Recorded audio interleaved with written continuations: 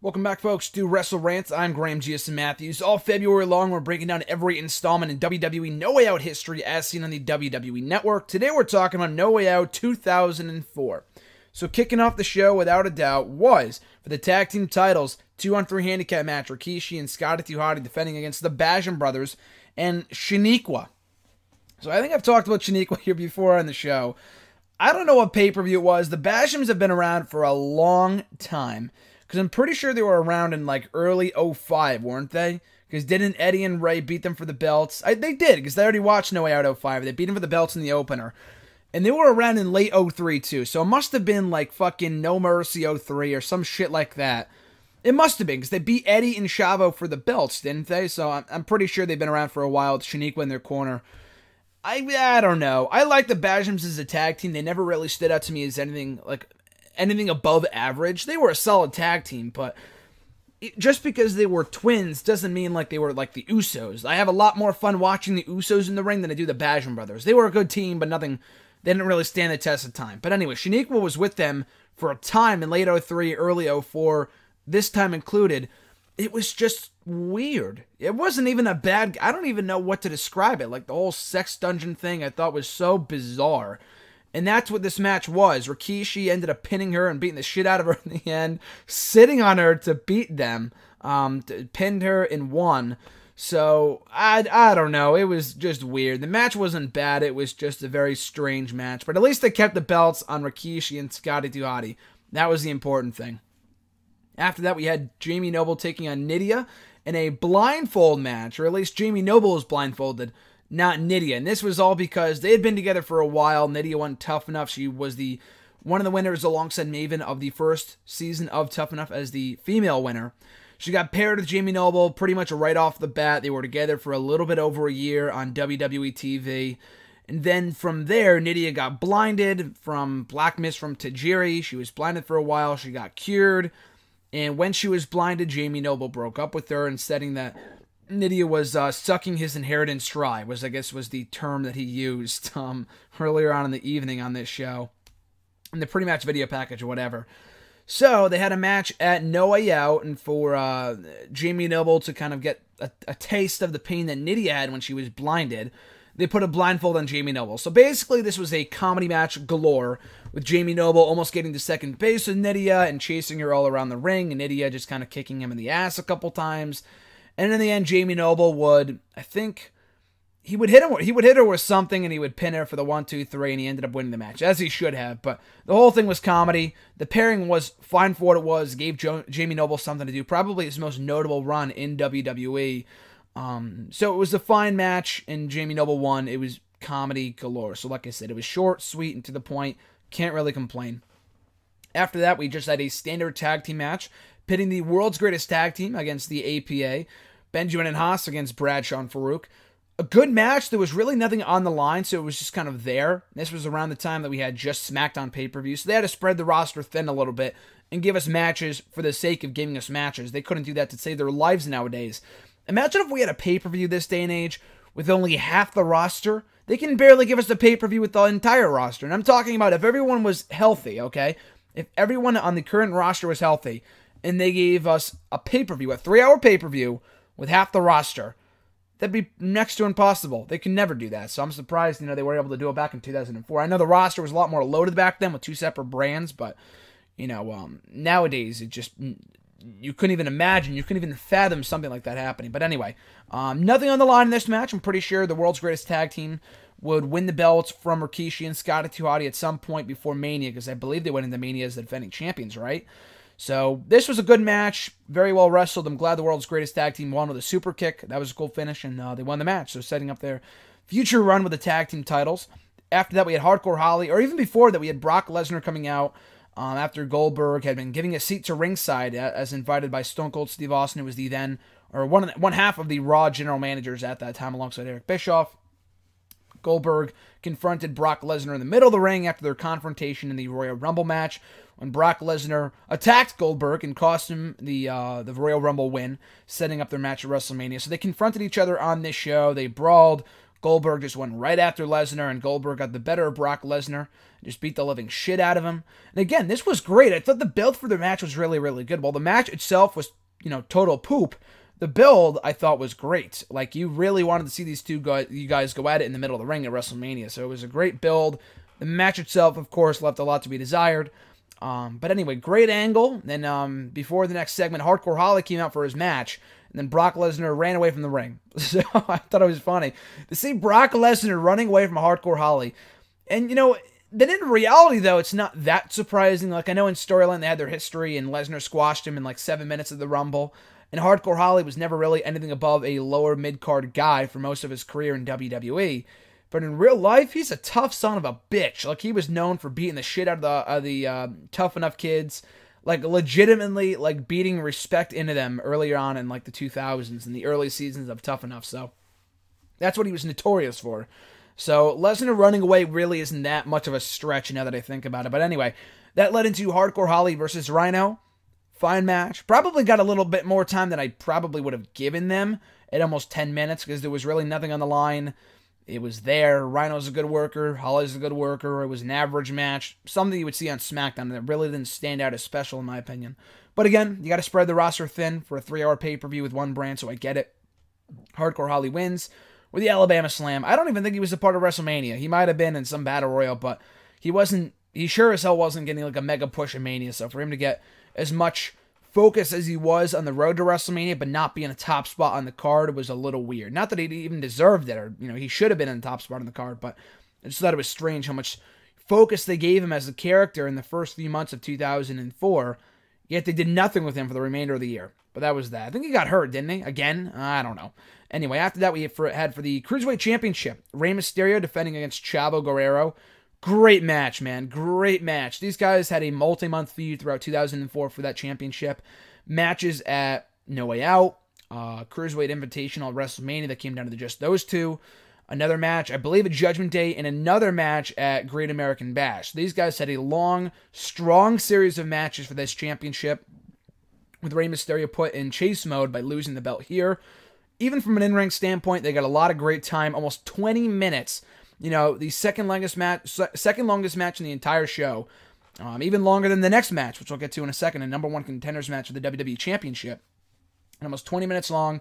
Really, really good match. Guerrero, in the end, with some help from Chavo Classic, his uncle, or no, his father, rather, I'm sorry, ended up winning the match in a really, really good match. And to win the Cruiserweight Championship. So both Eddie and Chavo won gold on the same show, and Chavo's talked about it before, how special the night was for him and Eddie, because they both won gold on the same show after, facing off the Rumble, going their separate ways, and then going on to win championships in No Way Out. So that was pretty cool. Nice little parallel there. But yeah, great match between Chavo and Rey Mysterio. They had a lot of great chemistry. Probably, I would say personally that Chavo's best matches, I would say, in WWE were with Rey Mysterio. I mean, of course, he had some really, really good matches over in WCW too, but I can't think of many matches that he had in WWE that really stood out as special. Like in 05, he was doing the whole Kerwin White gimmick. What the fuck that, And even when he had, later on, when they had series of matches in 06 and later on in 07 too, they had some really, really good matches. But then after that, Guerrero was basically a joke. He had matches with CM Punk, Kane in 2008, Jamie Noble, Hornswoggle, God forbid, in 09. He did next to nothing in 2010 and 2011. So, yeah, I would certainly say I think there really is not much debate, unless there's another feud or a match that's not coming to mind, that his best matches, other than, the tag matches with Eddie, his best singles matches in WWE were easily with Rey Mysterio. I don't think there's much doubt about that, much debate about that. So after that, a triple threat match, number one contenders match for the WWE Championship. The winner got a shot at the belt at WrestleMania 20. Kurt Angle, Big Show, and John Cena. Big Show was the then United States champion. Big Show was also the runner-up in the 2004 Royal Rumble match. So every man had a claim to the championship at Mania, of course, to set up Big Show and John Cena. Cena at one point, delivered an FU to Big Show. I would have saved that for the grand stage, but that's kind of nitpicking. Really good match, your typical big fight feel, and that a lot of people, everyone involved hit their finishers at one point or another. A lot of near falls. So in that respect, hitting a finisher, kicking out, and breaking up the pinfall can get tiresome after a while. But in this match, for me anyway, that formula worked. Sometimes it could be very hit or miss, but in this match specifically, I thought it worked. Worked to perfection. They had a very fun match. In the end, Kurt Angle won to become the #1 contender to the title at Mania. I believe at this point he was already a heel. And Lesnar was, of course, already he was a babyface. No, I'm sorry. It was, I'm thinking Lesnar, I'm thinking is the champion. He's not. Or at least he was at this point. And when the match was held, I'm thinking in terms of Eddie, he was the babyface. And Angle went heel to feud with him in WrestleMania. But I think Angle went heel before this match took place. I believe anyway. And it was funny, too, because Angle and Cena would have a match on this show in the form of a triple threat, also involving Big Show. And I believe they had another match, and I have not yet finished No Way Out 2005, so I'm pretty sure, but I'm not 100% sure. They had another match the next year, one-on-one match, with the winner facing the WWE Champion at WrestleMania, with John Cena winning that time. So these guys had, in my opinion, like I've said to John before, I've said to many people before, Cena and Angle, to me, was like the Cena Punk of the early 2000s. From their history in 2002 up until Angle left in 2006. They didn't have any matches at all in 2006 from what I remember, but they did have many matches in 2005. So 2002 to 2005, I felt like Punk and Cena, for the matches they had from, 2010, 2009 to 2013, from 2002 to 2005 were the matches that those guys had in WWE. Cena, Angle, and then Cena and Punk.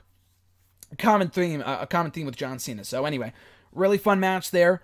Angle, the new #1 contender. We get to the main event for the WWE Championship. Eddie Guerrero contending for the gold against Brock Lesnar. All the stars aligned. Goldberg was sitting in attendance, or he was already kicked out of the arena at that point, so people figured, he won't be a factor in the finish. But he would. He came back. He took out Brock Lesnar, set up Eddie Guerrero for the Frog Splash. But even before that, a great technical wrestling match. And Lesnar nowadays is, mostly, German suplex, clothesline, F5. That's basically his repertoire now, but it's so entertaining it works. Back then, he was, of course, more of a wrestler. And, he and Eddie had a great mat classic, I would say. Not like technical wrestling, but I think that's what I said before. But, just a very mat-based wrestling matchup. Mat-based wrestling contest there between Eddie and Brock. A lot of good chemistry. Eddie had that, David-Goliath dynamic going for him against Brock, the much bigger in size Brock Lesnar, the Beast Incarnate, as he would later be known as. So, great chemistry there. Crowd was thoroughly behind Eddie Guerrero. I got to check where this was held. I forgot the state or the town. So, it was San Francisco. A lot of, a high Latino population. You could see it in the crowd. Chavo talked about it before on the Talk is Jericho podcast. So, they were rallying behind Eddie Guerrero to win his first world championship. He came close. He kept on kicking out of Brock Lesnar's power maneuvers. And then in the end, with a little help from Goldberg, he was able to beat Brock Lesnar with the Frog Splash, pinned him for the 1-2-3, won his first WWE title. Place goes crazy. Great commentary from Cole and Taz. Almost crying from all the emotion and how happy people were, how happy, fans were to see Eddie Guerrero finally win his first world championship. Eddie celebrating with his family at ringside. And it's funny, I had never seen this match before.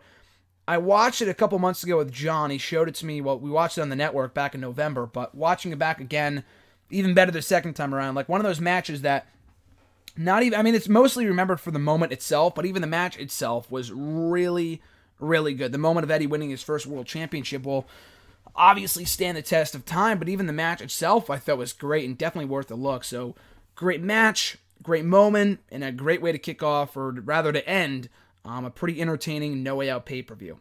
So that was No Way Out 2004. Needless to say, if there's any one match from the show to check out, it is Eddie Guerrero versus Brock Lesnar.